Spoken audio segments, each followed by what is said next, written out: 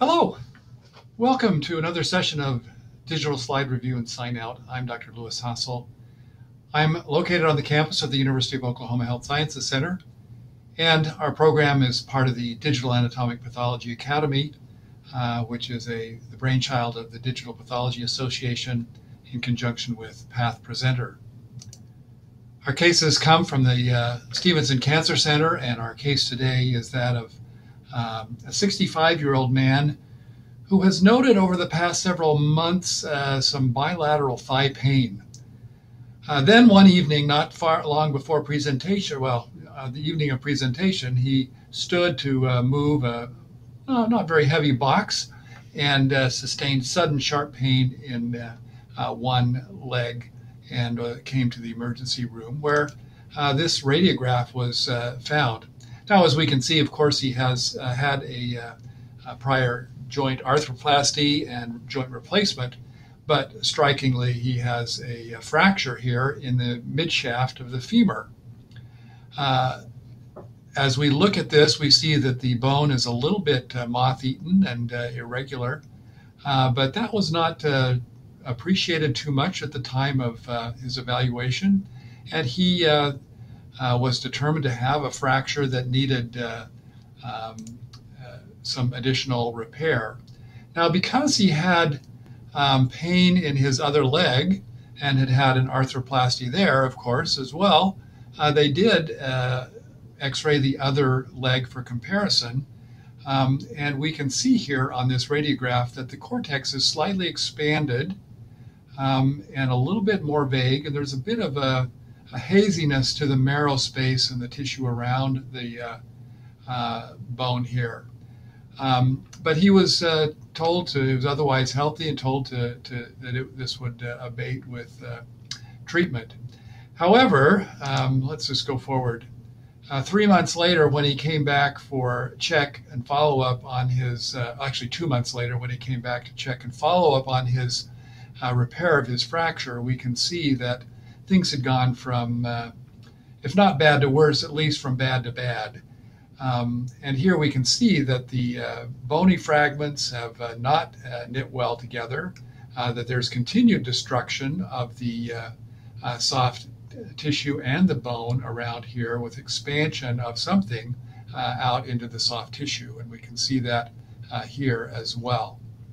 So this immediately raised concern that, in fact, he had a malignancy involving this area, and subsequently a bone scan was performed, actually a PET scan, which showed a very dramatic uptake in bilateral femur areas, with maybe a little bit of some other stuff, but nothing very specific that looked like a primary site.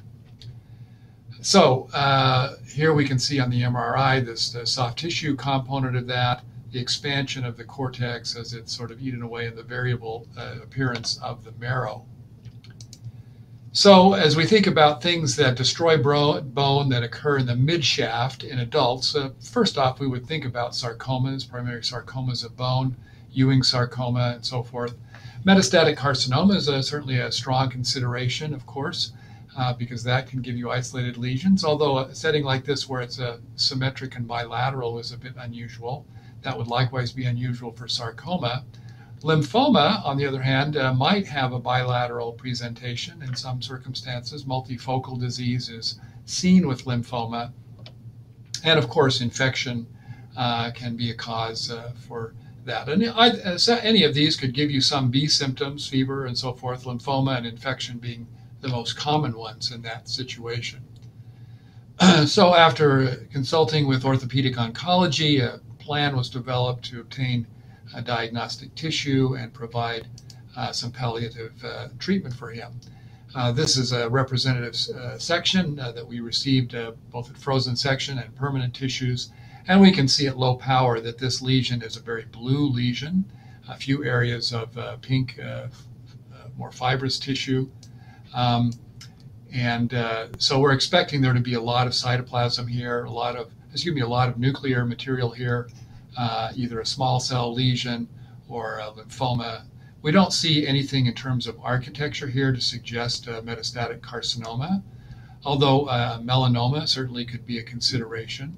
As we go to higher magnification, we see that there is some maybe slightly amphiphilic appearance to the cytoplasm. Not really a plasmacytoid appearance to the cells, but sometimes this more purplish cytoplasm is seen in plasma cell lesions.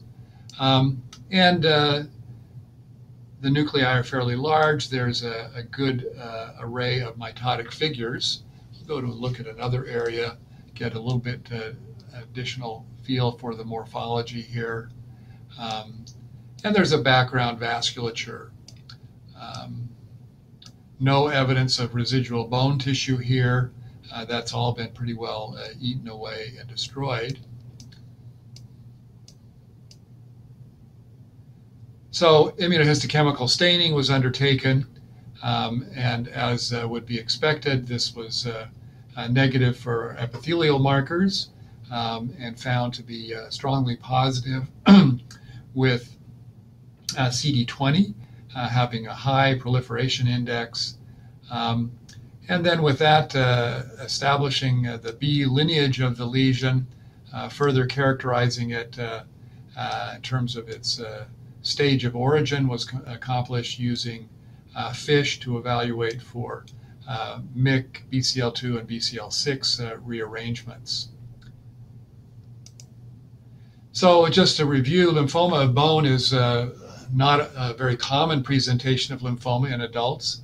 It does account for more than a few primary bone tumors and a fair percentage of extranodal non-Hodgkin's lymphoma. Pain, swelling, multifocal involvement, and B symptoms are certainly the ways that these patients present, although pathologic fracture, as in our case here, is also a part of that presentation. Diffuse large B-cell lymphoma is the most frequently encountered type, but other varieties such as marginal zone, Burkitt's, and so forth can also be encountered less frequently.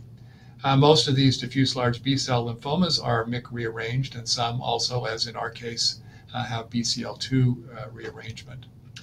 Amazingly, despite the dramatic destruction of bone, 5-year survival is very high in these patients.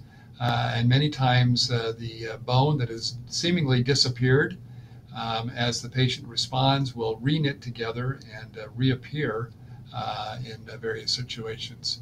Now, it's important to recognize that multifocal disease or extraosseous extension, as we see in our patient, does portend a potentially somewhat worse prognosis. So as the patient came back for follow-up at 2 months after a few rounds of chemotherapy, we can see that the activity on the bone scan has diminished bilaterally, a little bit more on the fractured side than on the non-fractured side. And this is certainly portends well for further evaluation of our patient and his prognosis.